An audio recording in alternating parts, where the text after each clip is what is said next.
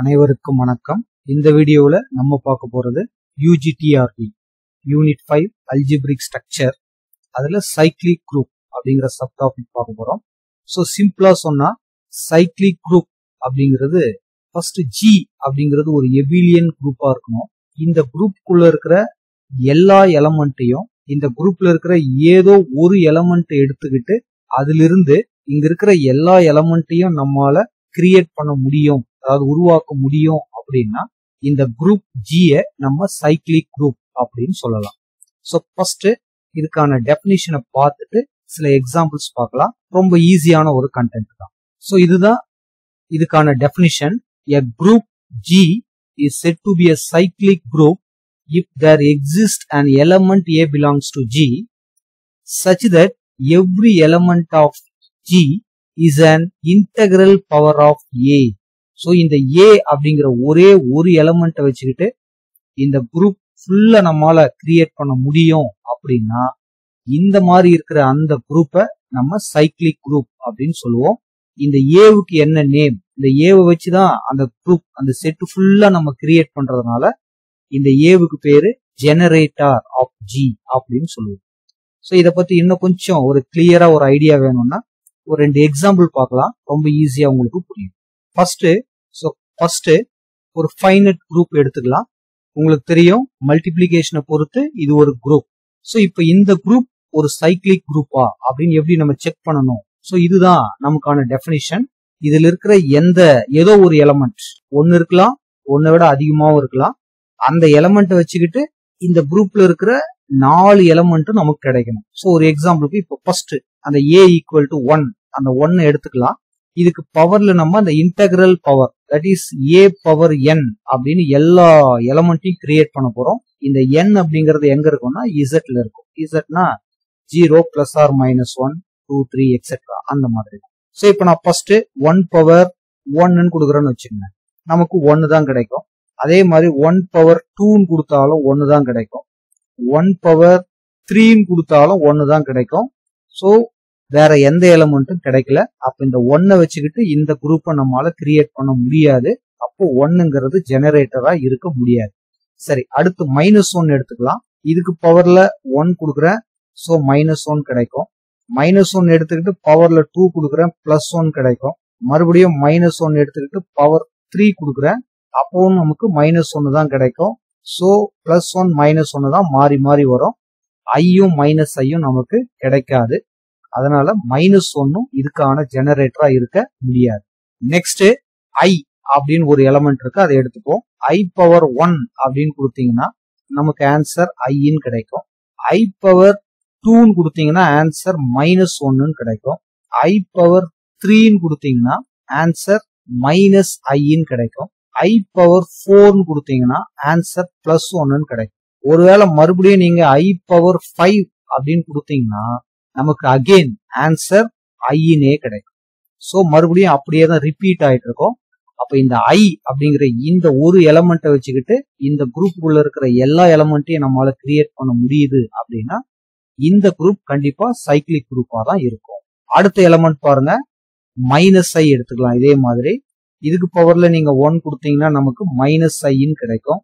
-i power 2 கொடுத்தீங்கன்னா minus whole square பண்ணும்போது plus ஆயிடும். I ஸ்கொயரோட வேல்யூ -1 வரும். நெக்ஸ்ட் -i ஹோல் கியூப் அப்படின்னு கொடுத்தீங்கன்னா மைனஸை 3 டைம்ஸ் மல்டிப்ளை பண்ணீங்கன்னா மைனஸ் வந்துடும். I கியூப் வேல்யூ எவ்வளோன்னா -iன்னு கிடைக்கும். அப்போ நமக்கு இங்க +iன்னு கிடைக்கும். அடுத்து -i ஹோல் பவர் 4ன்னு போட்டீங்கன்னா மைனஸ் 4 டைம்ஸ் மல்டிப்ளை பண்ணா பிளஸ் I பவர் 4 1ன்னு கிடைக்கும். 5க்கு அப்படியே மறுபடியும் ரிப்பீட் ஆகும். ஸோ +i எடுத்துக்கிட்டாலும் இந்த குரூப்புக்குள்ள இருக்கிற எல்லா எலமெண்ட்டும் கிடைக்குது. -i எடுத்துக்கிட்டாலும் இந்த குரூப்புக்குள்ள இருக்கிற எல்லா எலமெண்ட்டும் கிடைக்குது. அப்போ இந்த குரூப்புக்கு 2 ஜெனரேட்டர் இருக்குது. ஒன்னு +iன்னு ஒன்னு, இன்னொன்னு -i அப்படின்னு ஒன்னு. இதே இடத்துல இன்னொரு ரிசல்ட்டும் நம்ம புரிஞ்சுக்கலாம். ஒரு குரூப்புக்கு, ஒரு சைக்கிளிக் குரூப்புக்கு A அப்படிங்கிறது ஒரு ஜெனரேட்டர் அப்படின்னா இதோட இன்வெர்ஸ் A இன்வெர்ஸ் அப்படிங்கிறதும் கண்டிப்பா அதுக்கு ஜெனரேட்டரா தான் இருக்கும். இங்க பாருங்க, I அப்படிங்கிறது ஒரு ஜெனரேட்டர். மல்டிபிளிகேஷனை பொறுத்து இதுக்கு இன்வெர்ஸ் என்னது அப்படின்னு பாத்தீங்கன்னா -i அப்படின்னு உங்களுக்கு தெரியும். சோ அப்ப I ஜெனரேட்டர்னா இதோட இன்வெர்ஸ் மைனஸ் ஐயும் ஜெனரேட்டரா தான் இருக்கு. சோ இது ஒரு இம்பார்ட்டன்ட் ரிசல்ட். நெக்ஸ்ட் இன்னொரு எக்ஸாம்பிள் பார்க்கலாம் பாருங்க. இதே multiplicative group 1 omega omega square that is cube roots of யூனிட்டின்னு உங்களுக்கு தெரியும். இது ஒரு சைக்கிளிக் குரூப்பா அப்படின்னு செக் பண்ணணும்னா 1 எடுத்துக்கிட்டு எப்படி பண்ணாலும் ஒமேகாவோ ஒமேகா ஸ்கொயரோ நமக்கு கிடைக்காது. சோ ஒமேகா எடுத்துக்கிட்டு பவர்ல 1 கொடுத்தா ஒமேகான்னு கிடைக்கும். ஒமேகா எடுத்துட்டு பவர்ல 2 கொடுத்தீங்கன்னா ஒமேகா ஸ்கொயர்னு கிடைக்கும். ஒமேகா எடுத்துட்டு பவர்ல 3 கொடுத்தீங்கன்னா ஒமேகா கியூப் 1 உங்களுக்கு தெரியும். ரீசன் இது cube roots of unity is a group under multiplication அப்படின்றது நம்ம படிச்சிருப்போம். அதே மாதிரி ஒமேகா பவர் 4 அப்படின்னு போட்டீங்கன்னா மறுபடியும் நமக்கு ஒமேகாவே ரிப்பீட் ஆகும். அப்போ உங்களுக்கு கிளியரா புரிஞ்சிருக்கும். ஒமேகா வச்சுக்கிட்டு இந்த குரூப்பை நம்மளால கிரியேட் பண்ண முடியுது. அப்போ இந்த ஒமேகா அப்படிங்கிறது ஒன் ஆஃப் த ஜெனரேட்டர். சரி, அடுத்து பாருங்க. ஒமேகா ஸ்கொயர் எடுத்துக்கிறோம். பவர்ல 1 கொடுத்தா ஒமேகா ஸ்கொயர்னு கிடைக்கும்.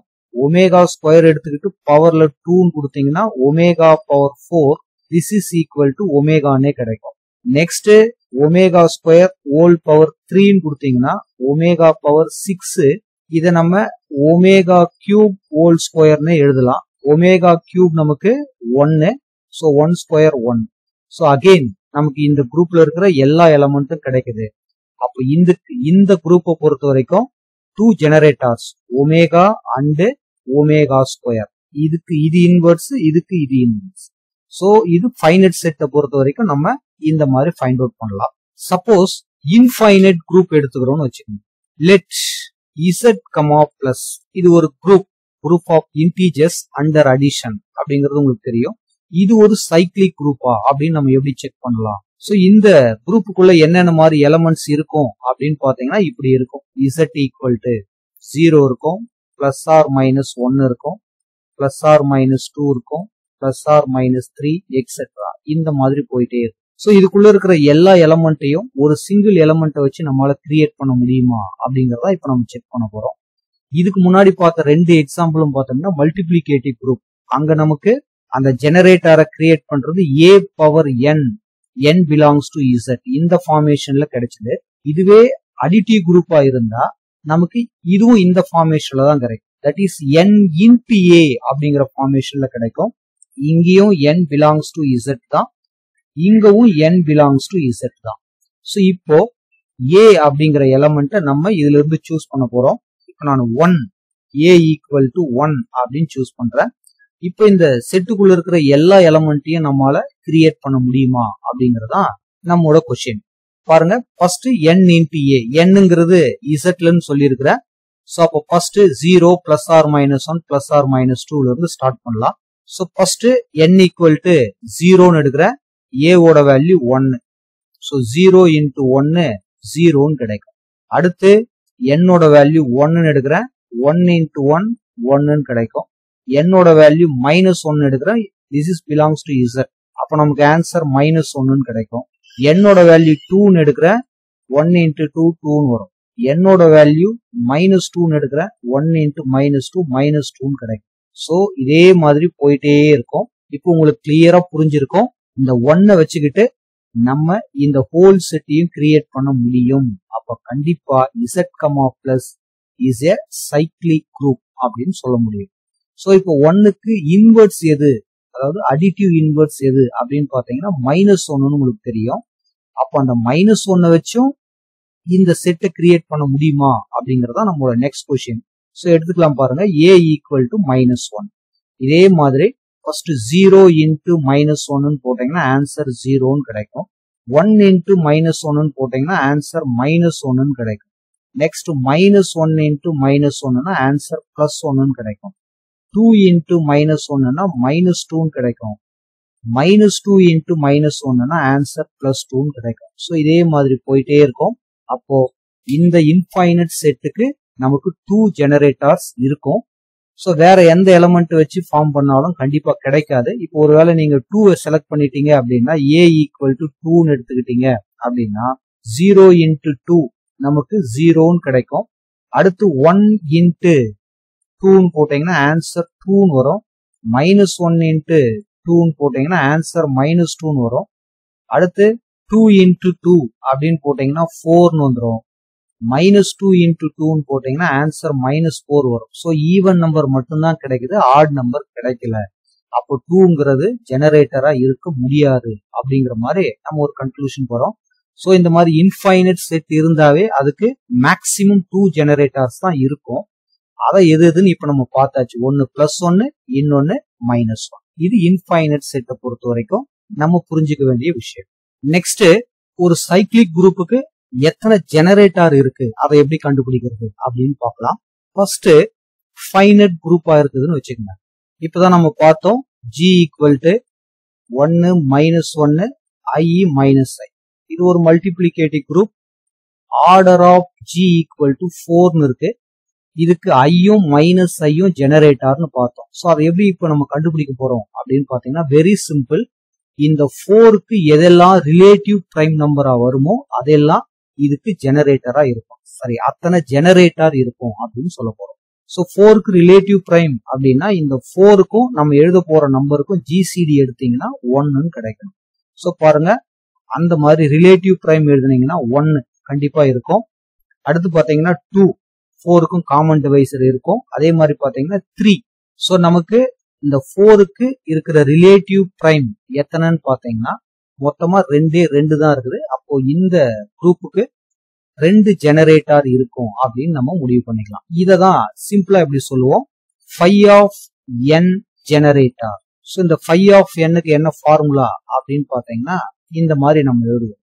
n × 1 - 1/p 1 - 1/q எக்ஸெட்ரா இப்படி எழுதிட்டே போவோம். இதுல PQ அப்படிங்கிறது பிரைம் நம்பர்ஸ். இங்க இருக்கு பாத்தீங்களா, இந்த 4 எடுத்து இப்படி சிந்தட்டிக் டிவிஷன் பண்ணணும். 2வை டிவைட் பண்ணீங்கன்னா 2 டைம்ஸ் வந்துடும். மறுபடியும் 2 பண்ணீங்கன்னா 1 டைம்ஸ் வந்துடும். இங்க இருக்கிற ஒரே ஒரு பிரைம் நம்பர் எதுன்னு பாத்தீங்கன்னா 2 மட்டும்தான். அதை கொண்டு வந்து இதுல சப்ஸ்டிட் பண்ணோம்னா phi of 4 n-ன்றது 4, that is order of G. 4 × 1 - P-ங்கிறது எத்தனை பிரைம் நம்பர், அங்க இருக்கிறது 2 தான். ஸோ 1/2 இன்னொன்னு கிடையாது, அதனால விட்டுறோம். ஸோ இப்போ இதை நம்ம கேன்சல் பண்ணி பார்த்தோம்னா 4 × 1/2ன்னு வந்துடும். ஸோ கேன்சல் ஆச்சுன்னா ஆன்சர் 2ன்னு வந்துடும். ஸோ ஆர்டர் 4 இருக்கிற ஒரு சைக்கிளிக் குரூப்புக்கு எத்தனை ஜெனரேட்டர் இருக்கும் அப்படின்னு பாத்தீங்கன்னா 2 இருக்கும் அப்படின்னு நம்ம சொல்லலாம். சப்போஸ் இதே மாதிரி இன்னொரு எக்ஸாம்பிள் பாருங்க. இது மாதிரி ஒரு குரூப் கொடுக்குறாங்க, Z12 + 12. ஸோ இது அடிஷன் மாடுலோ 12 அப்படின்னு உங்களுக்கு தெரியும். இதுக்கு எத்தனை ஜெனரேட்டர் இருக்கும். ஸோ இந்த மாதிரி Z10 + n ஃபார்மேஷன்ல வந்ததுன்னா கண்டிப்பா அது சைக்கிளிக் குரூப்பா தான் இருக்கும். ஸோ இதுக்கு எத்தனை ஜெனரேட்டர் இருக்கும் அப்படின்னா நம்ம சிம்பிளா இதுக்குள்ள 12 எலமெண்ட்ஸ் இருக்கும்.